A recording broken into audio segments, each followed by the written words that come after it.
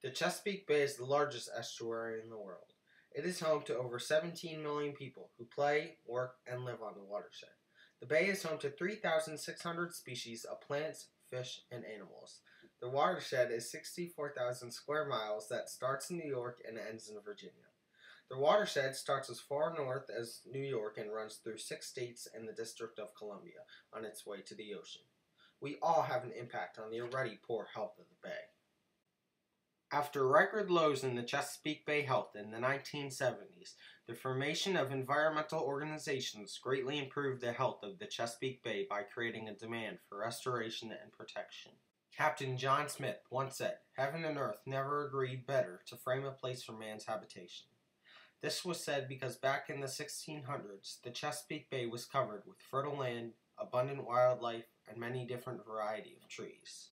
Since colonial times, the bay has lost half of its forested shorelines, over half of its wetlands, nearly 90% of its underwater grasses, and more than 98% of its oysters.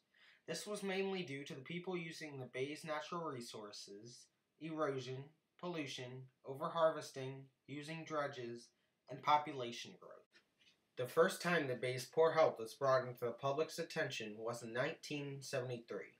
After a tour of the Chesapeake Bay shoreline for the U.S. Senator Charles Mathias.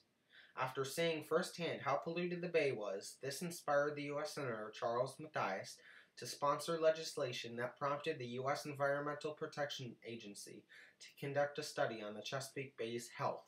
Not only was the bay's poor health brought to the public's attention, but it was also brought to the government's attention and a group of fishermen in Maryland. The fishermen wanted to help protect the bay and founded the Chesapeake Bay Foundation as a solution to help restore the bay. The Chesapeake Bay Foundation was formed by a group of largely, initially Baltimore businessmen in the early 1960s because they saw the bay getting more and more crowded. They saw fish kills. They saw a lot of pollution in Baltimore's inner harbor. They started to be worried about the direction that the whole thing was going in. The government created 2 groups just for the Chesapeake Bay as a solution for the bay's poor health. Their names were the Chesapeake Bay Program and the Chesapeake Bay Commission. The Chesapeake Bay Foundation was founded in 1967 by Arthur Sherwood and the largest nonprofit environmental conservation organization dedicated to restore and protect the Chesapeake Bay.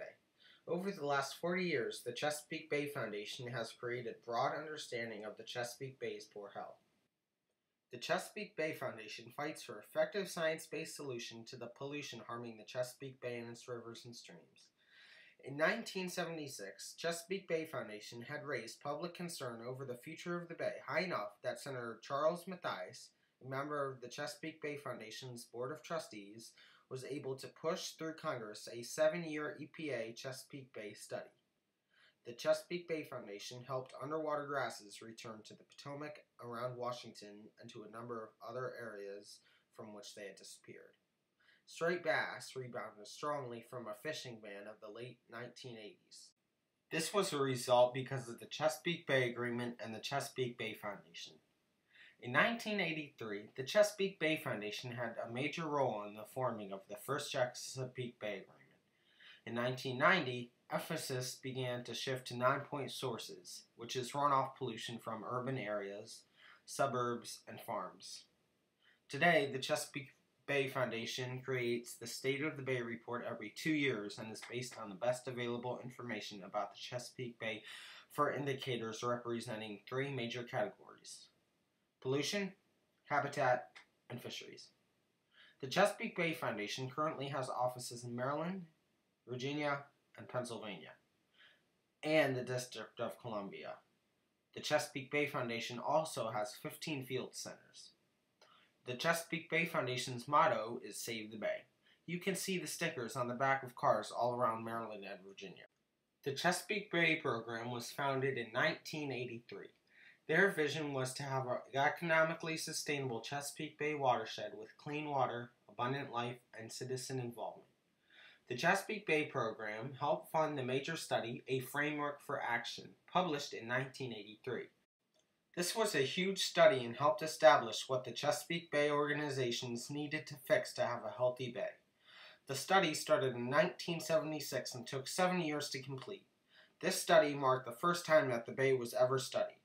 The framework for action was also the reason behind the first Chesapeake Bay Agreement that the Chesapeake Bay Program, Environmental Protection Agency, and the Chesapeake Bay Commission all contributed to in 1983. For more than 30 years, the Chesapeake Bay Agreement has become recognized as one of the nation's premier water restoration efforts.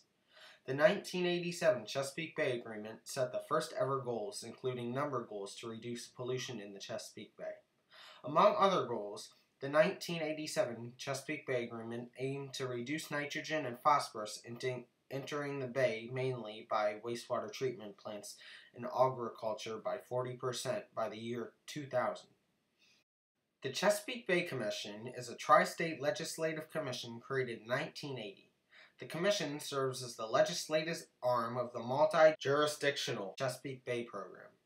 15 of the members are legislators, 5 each from Maryland, Virginia, and Pennsylvania, and cabinet secretaries from each state who are directly responsible for managing their state's natural resources. There are also 3 representatives from each state. The Chesapeake Bay Commission advises the members of the General Assemblies of Maryland, Virginia, and Pennsylvania on matters of bay-wide concerns. The Chesapeake Bay Commission has passed numerous laws reducing nitrogen and phosphorus. Since our inception, like I said, our legislators have worked together to pass complementary legislation in all 3 states. One of the biggest reductions in phosphorus in the bay was due to phosphate detergent bans. Since 1983, the Chesapeake Bay Commission has helped conduct the work of the Chesapeake Bay Program. In 1983, the Commission helped conduct the first Chesapeake Bay Agreement. The Commission's state delegates have worked to protect natural resources.